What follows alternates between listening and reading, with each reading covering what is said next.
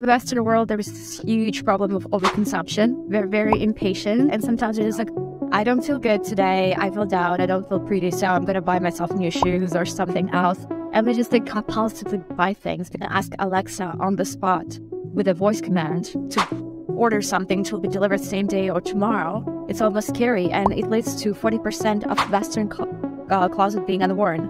They're just being trashed and dumped in some landfills, and they rot and they poison the soil, and it's just like so sad and tragic and so stupid. So definitely digital fashion allows to reform the whole experience, from allowing you first to interact with clothes in digital realm, which kind of can remove this, unnecessary desire to buy material goods, and it's just like the urge to buy it. You can just play with your avatar, maybe spend some money on it even, but not, waste real resources.